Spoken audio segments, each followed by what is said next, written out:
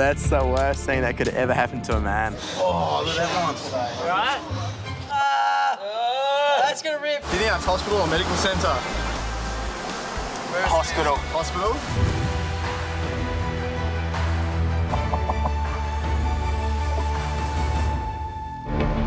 Local resident Paul has come to the tower with an injury no lifeguard has ever seen before. Yeah, you got mate. Yeah, I've been bitten by dogs on it. Oh, really? Yeah, no, you're right. That's pretty bad, too. I saw this guy come shuffling towards me, and the next minute he's just gone, I've just been bitten on the beep, beep, beep by a dog. Imagine his poor girlfriend or poor wife. She won't be getting any love for a bit. That's the worst thing that could ever happen to a man. How? Why? What was going on? He was very lucky that there was intensive care paramedics that are already in the tower that had just treated a patient, and they said it was the most horrific thing that they've ever seen.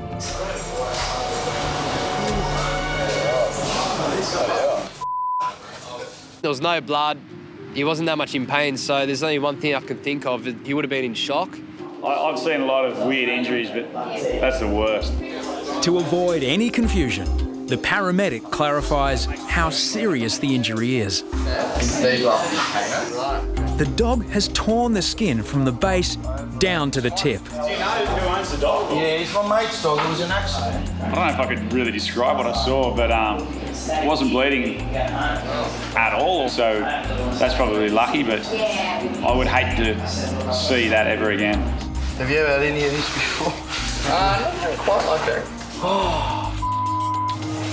Imagine it never returned to working order again. You'd be heartbroken. Paul's mate doesn't help the situation. I just hope you can fix it. I'll be able to fix it. Yeah? Yeah, fix it easy. Just you're not won't be having sex for a while. I'll tell you that right now. As long as I can have it one day again. Oh, it's bad, mate. Dog biting on the cup. There's a lot of Chinese whispers of how it really did happen. I heard it was a Chihuahua. Could have been a Labradoodle. I reckon it was a female for sure.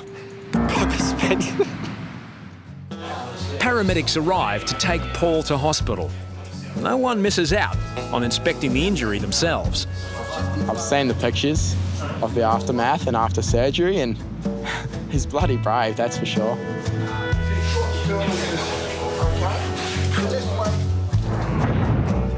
Weeks after a dog bit him in a very private place, local resident Paul has returned to reveal all. Hey, mate. It must have been a scary day. Oh, it was. I was freaking out. Is this the dog? Yeah. He didn't mean no harm. It was an accident. So what's the go? What happened? Because I took Zeus for a swim. As I went to dive over him, he must have thought there was a ball there, and he's jumped up and nipped me. And I didn't want to look in the water, so I swam back in, and I've looked and I've freaked out a bit.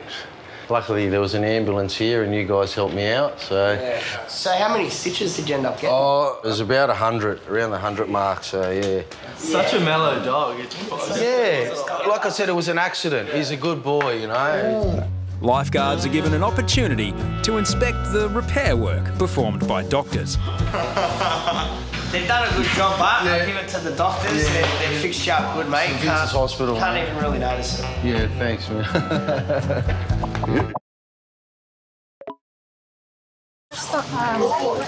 Stood on a sea urchin.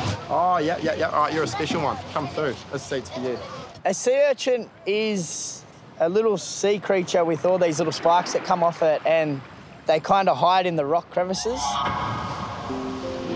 Yeah, very nasty. I couldn't believe how many sea urchins were in his foot. That's the worst I've seen. Went to jump off the jump rock, and I came back, and then a wave came and swooped me over, and tried to stand up, and I fell through a hole. And now all you got to do is be strong for the next 40. Terrible.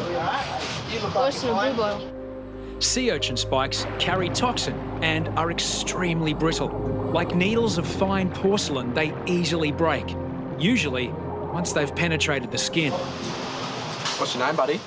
Cameron. Cameron, I'm Harrison. I'm your surgeon for today. Jesse and Harrison start the delicate operation, removing the spines one at a time. Oh, that one. These are real tricky because they're so small, and poor Cameron here, once he steps in them, they just snap off. It's just, yeah, tweezers your only hope. Otherwise, you might have to go to the medical centre and just try and get them out. The little warrior took it on, mate. He was like a little soldier. He didn't complain once about pain, and mate, at one stage I was digging into his foot. Oh, look at that one. That one, mate, that was the biggest one in there. You all right? I feel so sorry doing that to Cameron because he was in a lot of pain, but we just had to get them out as best, as quick as we can. I'm pretty positive I've got all of them out. Jesse and Harrison have taken 45 minutes to remove all the spines from Cameron's foot. Good work, mate. You're an absolute legend.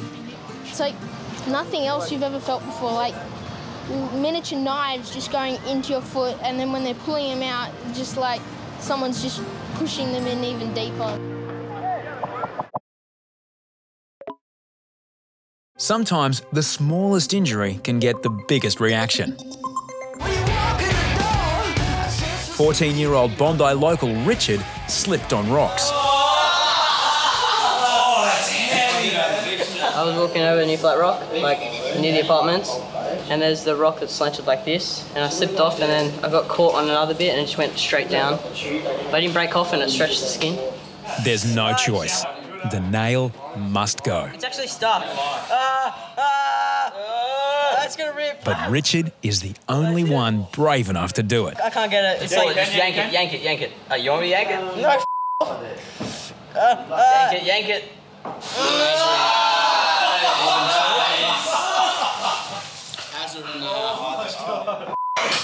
A bad infection could leave Richard even worse off with no toe at all. Glad it was you and not me. Are you going to keep that? Keep it, man. See, at least it's just skin.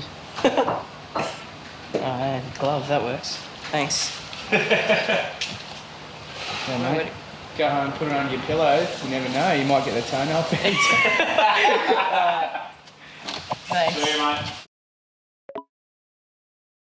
Part of a lifeguard's job to expect the unexpected. On Australia's busiest stretch of sand, there's always something new. His foot. Yeah, he got hooked. Literally. English backpacker Phil was enjoying his first swim at Bondi when he got a nasty surprise. A stray fish hook became embedded in his foot. It sort of like jolted me, so I thought, oh shit, it was like a jellyfish maybe. You know how the hook's got the little bit that sticks back? Yeah. So you pull that back. It's it's going to rip it to shreds, yeah. I know. Do you think that's hospital or medical centre? Hospital. Hospital? All right. You can either get there yourself or you get an ambulance. Have you got travel insurance? Yeah, but I do not want to start using all that. It'll just get complicated. Well, it's going to get complicated if we leave it any other way. It's just one of those things, mate. You've been caught hook, line and sinker. Yeah. So you need to... Sorry. I couldn't resist. We're going to need an ambulance. Yeah, copy that. Are you going to bring him up?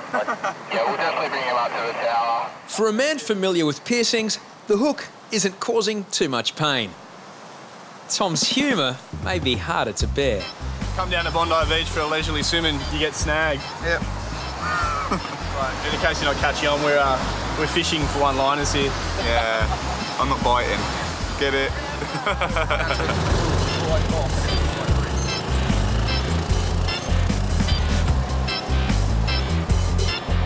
Even Danny joins in with the merry punsters. Catch of the day here. Oh, that's bloody deep. It comes out about here. It comes up to about here. Goes in and up. So it's right in there. Oh, that's you try and put it, just rip it out. Ooh. You got to use these things? That looks nice. Yeah. Don't pull it out. No. Right, are you alright to stand on it? Yeah, fine, yeah. I don't want to go again. Thanks, guys. Thank you. Once at hospital, Phil will be tagged, treated and released. She kept holding the ring. I had to force her. Get up! Get up! Get up!